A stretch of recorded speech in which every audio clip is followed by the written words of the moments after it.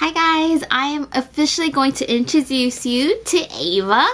There she is. She's a little wormy right now, but her name is Ava. She's 12 weeks old. She just turned 12 weeks on Monday, and I've had her officially for a week today, and she went to the vet yesterday.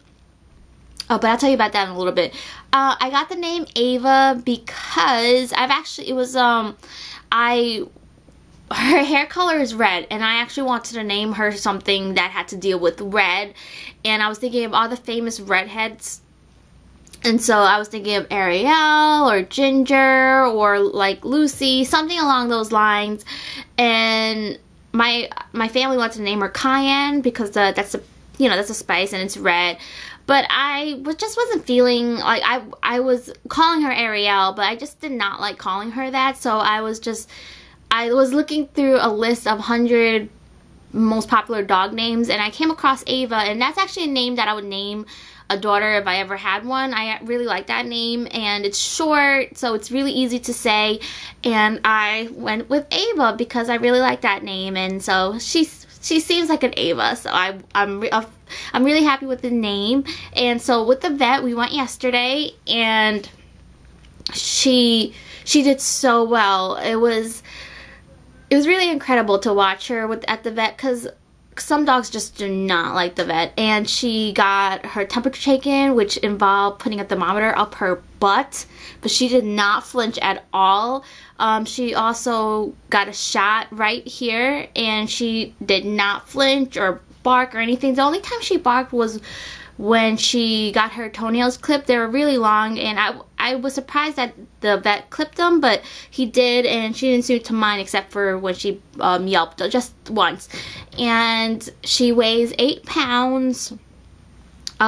She can't officially go to the park until next month when she gets the last of her shots, because she could get sick from the other dogs or vice versa, and I really wanted to socialize her early, but I have to wait until she gets all her shots, and that should be fun. But she's good for the most part. I'm trying to potty train her, and it's been really difficult, but it's only been a week. She's had a lot of accidents in the house, and it's like it's not that I don't take her out. I take her out all the time.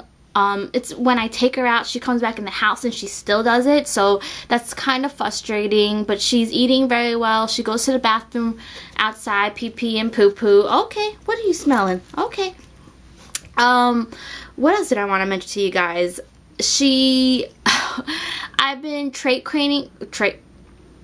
that's not right. I've been crate training her, and she does not like to be in a crate for the initial like 5 to 10 minutes. She'll like scream, and it's called the Shiba scream because it's so distinctive. She sounds like she's in a lot of pain, but she's just getting her frustrations out.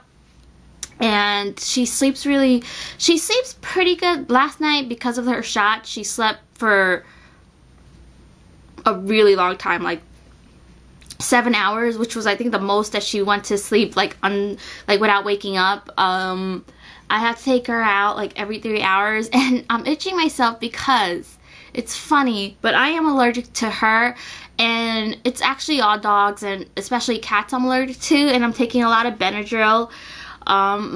This eye is a little bit puffy because you can see right here, I was itching my eyes, and I should know better. I should wash my hands if I'm gonna go touch my face, but I'm a little allergic to her.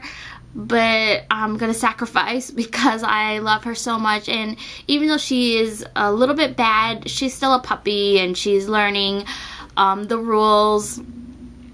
I still love her. I look at this face and I'm like, just melt. Look at this face.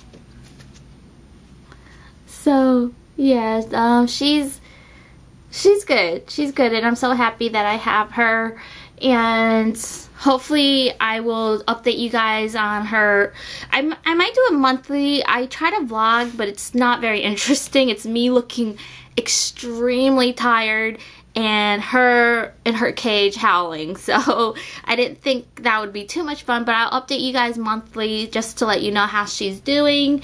And the next time I'll probably update you guys is when we go to her appointment, which is in April. So I will end the video now because I have to take her to the bathroom.